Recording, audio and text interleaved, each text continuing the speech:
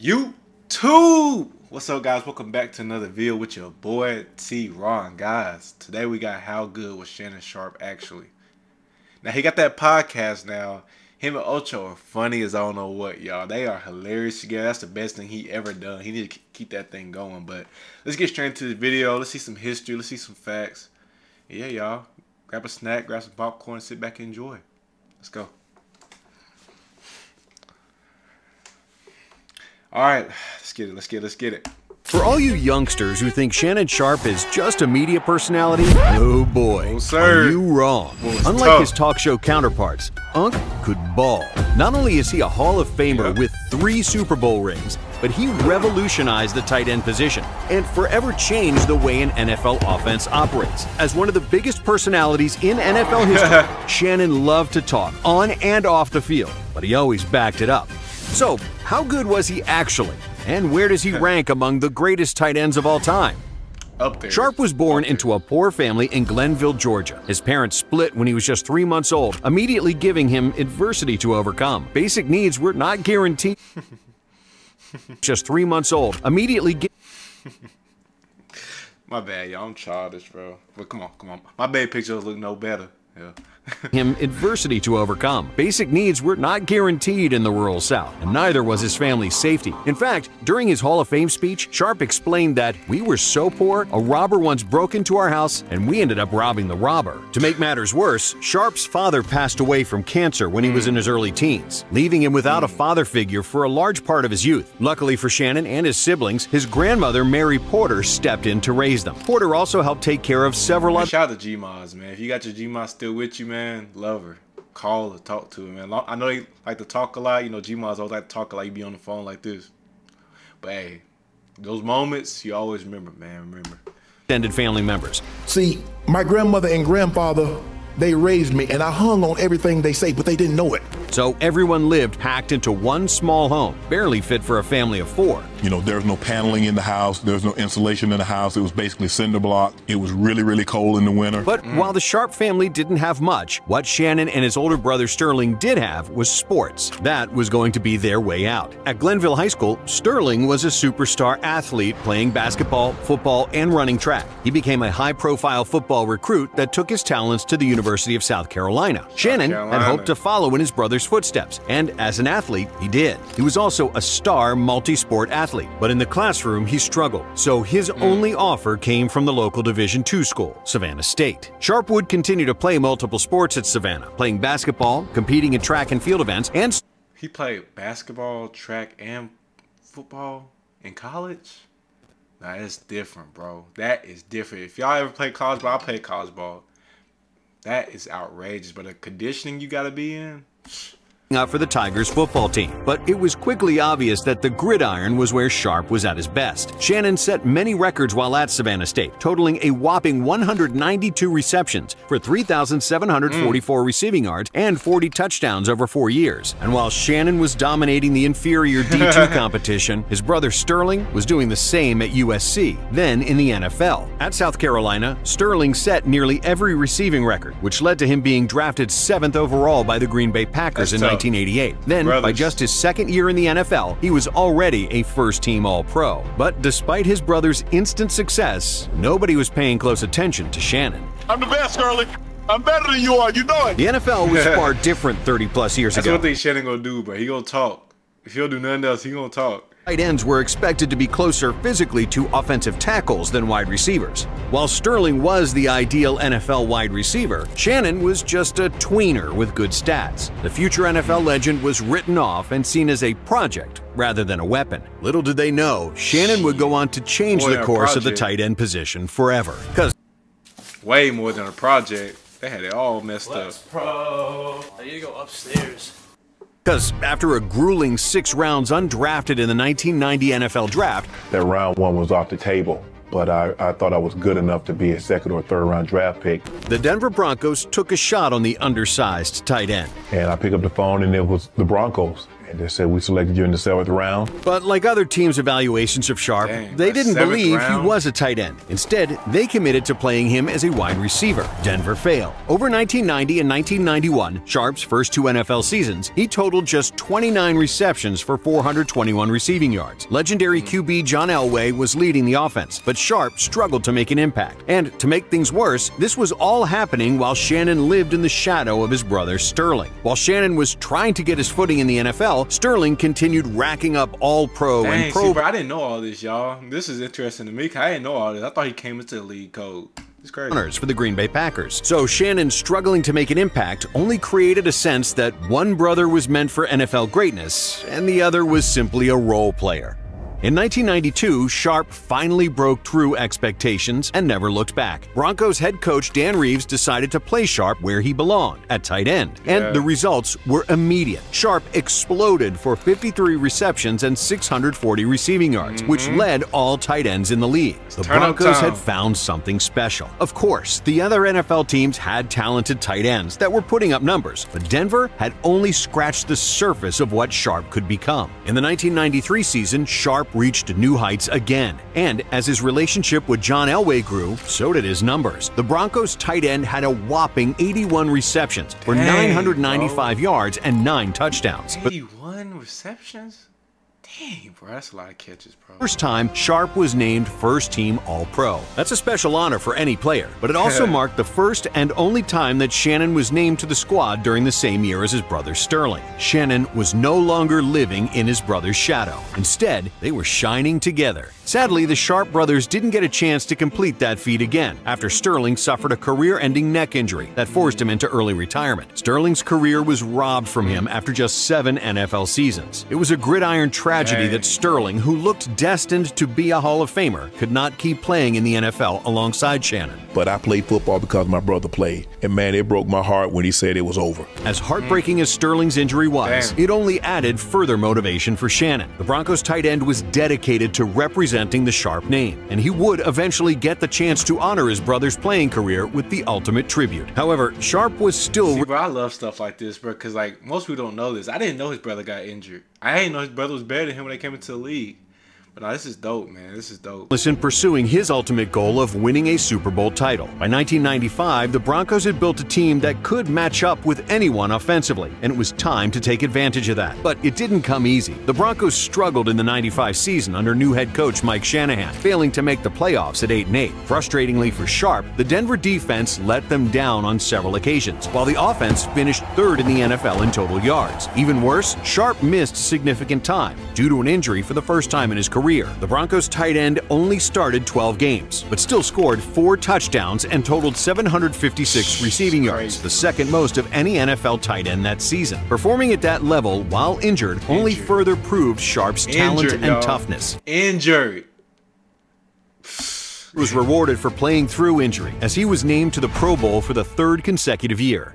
In '96, the Broncos began to realize their potential, and in his 2nd year as head coach, Shanahan leaned on Sharpe as the Broncos started the campaign with an astonishing 12-1 record. They went on to outscore opponents 391 to 275 that season, finishing the year 13-3. With Sharpe being the key reason for their offensive success. In 15 games, Sharpe brought down 80 receptions for 1,062 yards. Oh, bro was different, y'all. Bro is different. Y'all better put some respect on Shannon's name. He just ain't no broadcaster now. He used to really do this.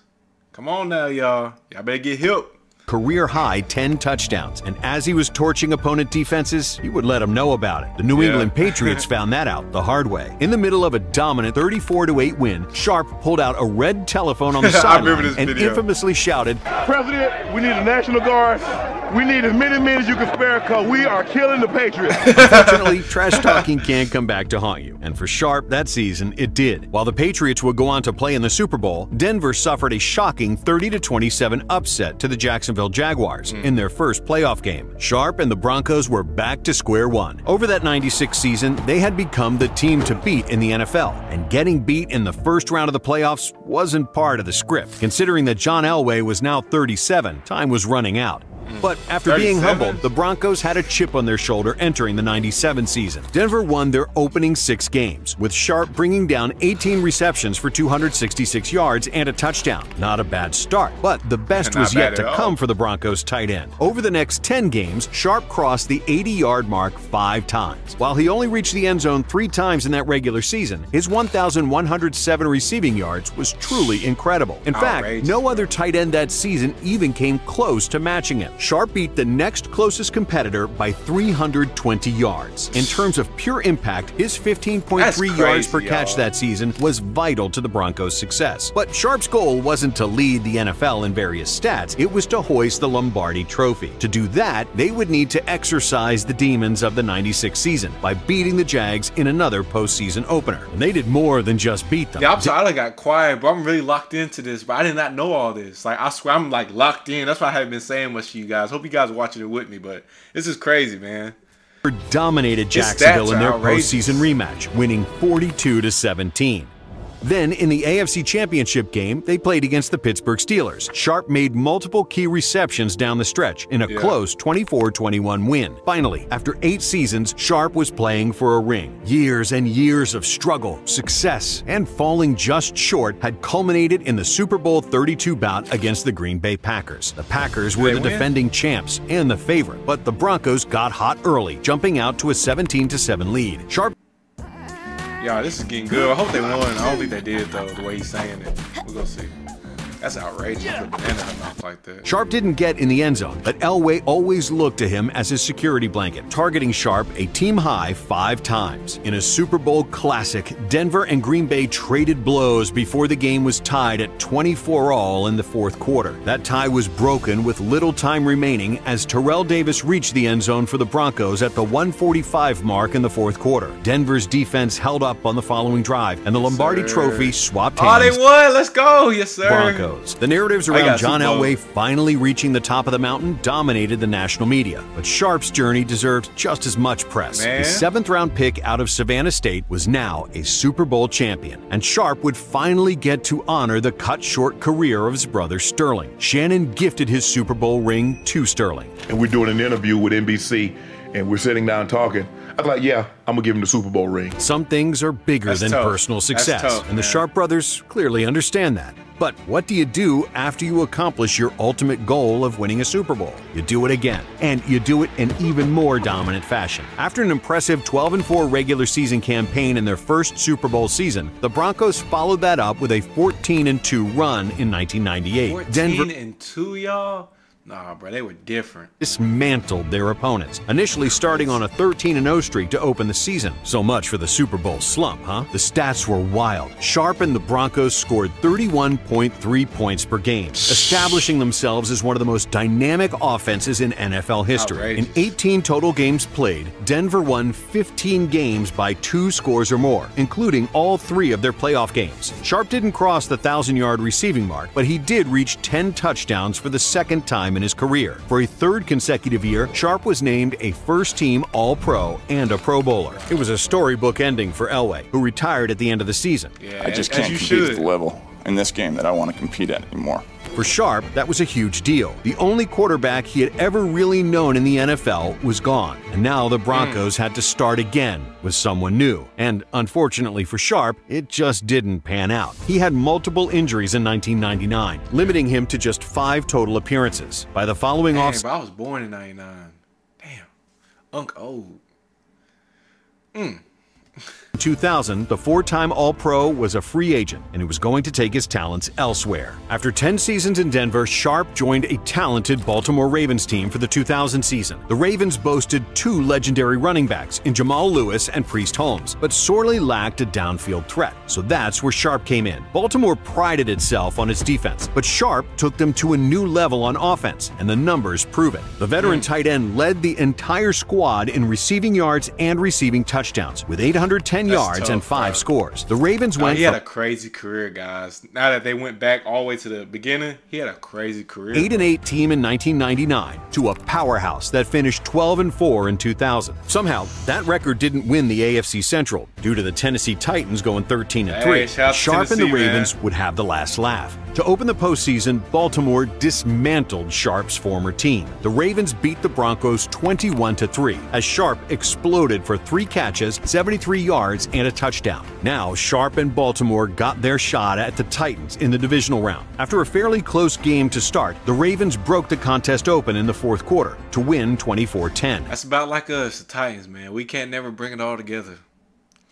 We'll get there, and then we'll just throw it away. That's just how we always been. Sharpe only made 1 catch, but it was a monstrous 53-yard grab that was a huge momentum shifter for Baltimore. And that huge catch against the Titans was a foreshadowing of the AFC Championship clash with the Oakland Raiders. In a 16-3 victory, Sharpe made the most famous play of his career. First, catching a pass at the Ravens' 12-yard line, Sharpe ran all the way down the field for a 96-yard touchdown. It was the only touchdown in Baltimore's victory and the longest score of Sharpe's career. After 3 exceptional games, Sharpe had once again reached the Super Bowl. Sharpe made just 1 catch for 5 yards in the big game, but Baltimore defeated the New York Giants 34-7 for the team's first ever Super Bowl victory. Sharpe would spend 1 more season with the Ravens, going for 811 receiving yards and 2 touchdowns in 2001. He was named to his final Pro Bowl. Yo, you better quit playing with him, bro. He's certified. Season, marking his 8th appearance. The Ravens would not replicate their previous postseason success, losing in the divisional round. And as painful as it is to say this, they have a better football team than what we got. But Sharpe had made his mark in Charm City and had a Super Bowl ring to show for it.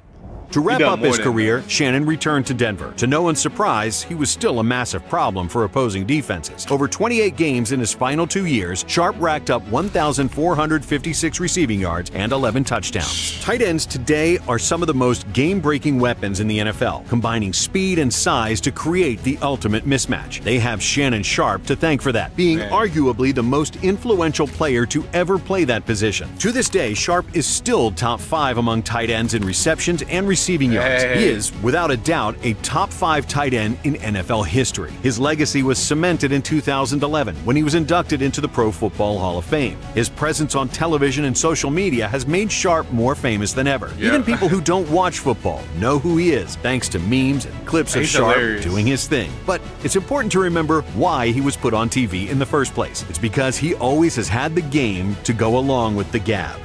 For more of the best NFL content. Hey guys, T-Raw Nation, bro. What you guys think about that video, bro? I'm gonna put some respect on Shannon Sharpe's name. He's been like that, bro. But he's more than just a broadcaster, guys. But hope you guys enjoyed this. I enjoyed this at all. I didn't know some of this stuff that they said in the video, but I'm gonna cut the video off there. Like I always said in my videos, T-Raw Nation, stay you, man. Always, always, always stay you, and I love you. Peace.